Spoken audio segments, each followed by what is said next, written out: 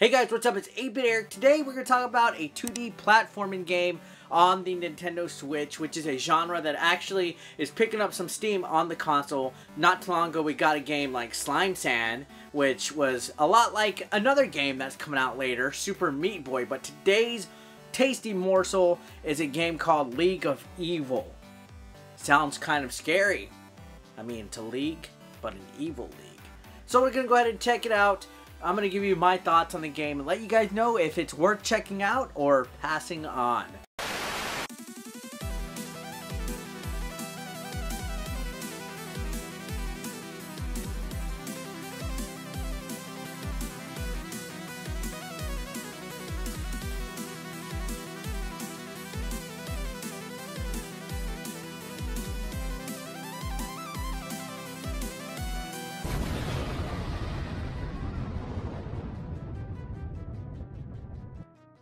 Alright guys, so League of Evil, as I mentioned, is a 2D platforming game.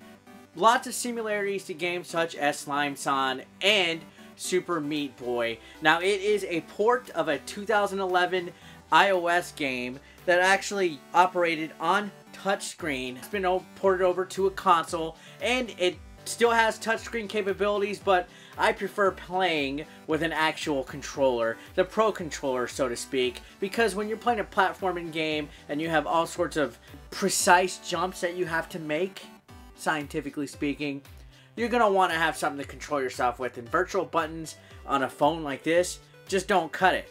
Well, I will be the first one to say that the controls on League of Evil on the Nintendo Switch are actually rather well. I play with the Pro Controller and I really enjoyed it, and even though this is a simple port of a mobile game, it's actually quite addictive. You play as a bionic super agent who's assigned with bringing down the League of Evil. So we're talking Arnold Schwarzenegger Commando style here, bruh.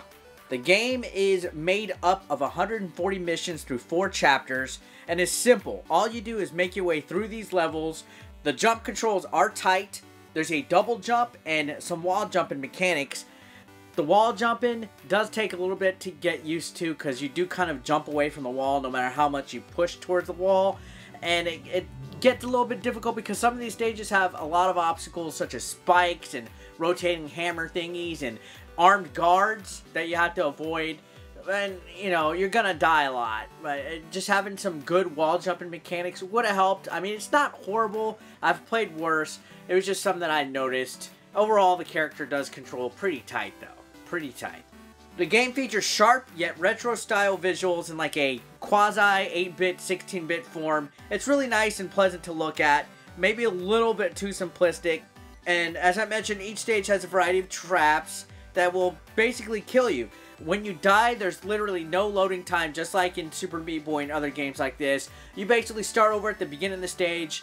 Most of the stages are rather short, and even though it is frustrating that you die towards the end of the stage, there's no checkpoints, stuff like that. You gotta get good, but it doesn't kill too much of time. Most of these stages can be beat within 30 seconds or a minute or less, and you'll be breezing through. It's a lot of trial and error, of course, when it comes to games like this.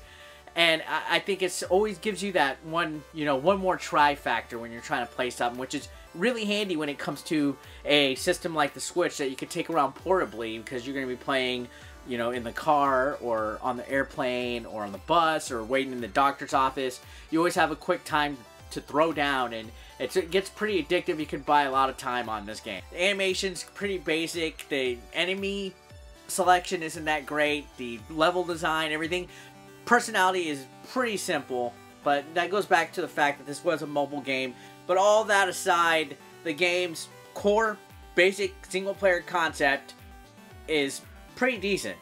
I do recommend playing League of Evil in handheld mode just because the characters and levels and everything appear better that way. Everything is just too small in TV mode. Now, this game is actually one of few games on the Switch that actually features a level creator that is not half bad. There's every single mechanic that you could think of in this game is available. You can use the touchscreen even to drag and drop and select and build these stages. You upload them to a server and you're able to have other users play them and stuff with a code. Unfortunately, you don't get the props for a badass stage because there's no username saved or anything like that, but If it's a good game, good level, and the designers like it, they'll put it in a level pack. People can download these download packs for a variety of extra levels to play the game, and essentially it adds a lot of replayability. A level editing mode adds that much more levels, and I think it's actually a neat little thing that they added on top of this. Used in other games, like Super Meat Boy didn't have a level editor and stuff like that. So that's one thing I think this game actually does have. Using the level editor both in handheld and docked mode works rather great, and the single player campaign and level editor are the only two modes that are able to play. There's no multiplayer, so it does fall a little bit short on variety of modes. As I mentioned, there's over 100 missions, so that's a little bit good amount of content, plus whatever you download from the level editor.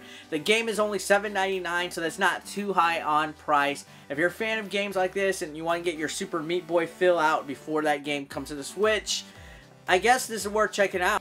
It's a fun game to play, and I personally enjoy this type of genre. It's really nice to look at, and the level editor just adds a lot of extra replayability and value to the game. And well guys, that's it for today's review. Thanks a lot for watching. If you're new to the channel, drop a subscription, a like, and a comment below, and I'll see you next time. Peace out.